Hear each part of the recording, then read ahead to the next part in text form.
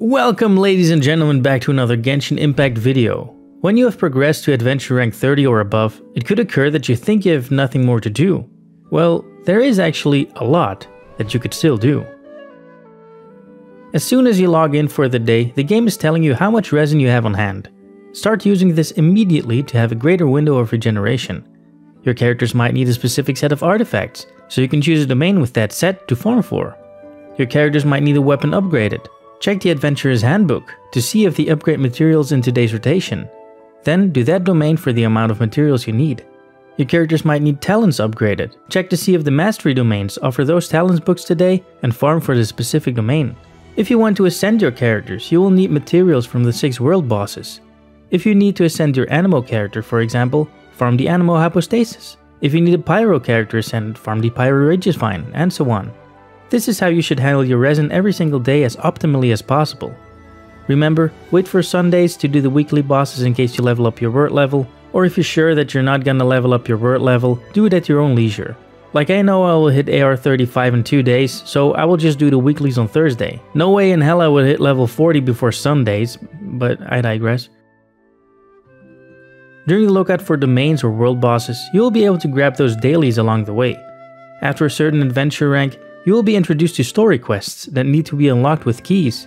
You get these keys every 8 dailies commissions you complete. So doing these daily commissions will benefit both your Primogem collection, your Battle Pass ascension, and your story quest unlocks. Be sure to do these every single day. Throughout the world you will find mining deposits. It so happens that you need to mine 10 times for the Battle Pass daily, but these mining deposits also have a cooldown.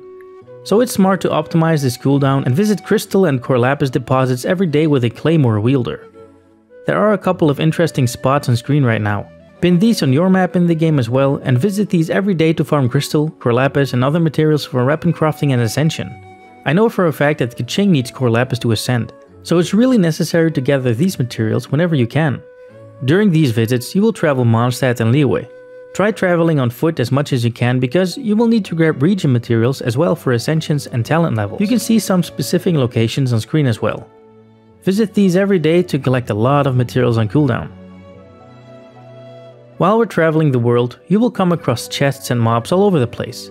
It's very wise to follow some routes for chest and or mob farming. You will get a lot of Mora, artifacts, Primogems and AR experience doing this. You could check on the Genshin interactive map for some routes for artifacts or mobs. These routes will have chests as well. But you could also visit those precious and luxurious chests separately as well with this method. The world is filled with elites. These are the Fatui Shishin Mage, Abyss Mages, Ruin Guards, Whopper Flowers, you name it. These can be found all over the place, and when you're using the Adventurer's Handbook, you can select an elite and follow the navigation. After defeating the elite, you can click on Navigate again, and another one will be marked. You can keep on doing this on a single elite until it says it's on cooldown. Then you will proceed to the next elite. A great way to farm materials and elite rewards. Now for the bonus. The Spiral Abyss is something that you can push in your downtime, or just for fun. There are an unknown number of floors in this abyss, currently 12, but there will soon be more. And each floor has 3 chambers. Each chamber has 3 stars to collect when the objectives are achieved. Every 3 stars on the floor will award you with Primogems, but every chamber itself will grant you with rewards as well. If you haven't done this before, Floor 3, Chamber 3 will award you with a free Zhangling, and Floor 6, Chamber 3 will award you with a 5-star artifact. The reason I named this as a bonus is because I'm working on a detailed video to conquer the Abyss. Interested? Good. Subscribe and ring the bell to receive a notification when that video drops. I hope this video was helpful to you, and I thank you for watching this video to completion, you absolute legend. Please give the video a like so others can enjoy the content as well. This was Galaxy Brain Glitchy. Have a good one. Well, let's not break out the joy loom just yet.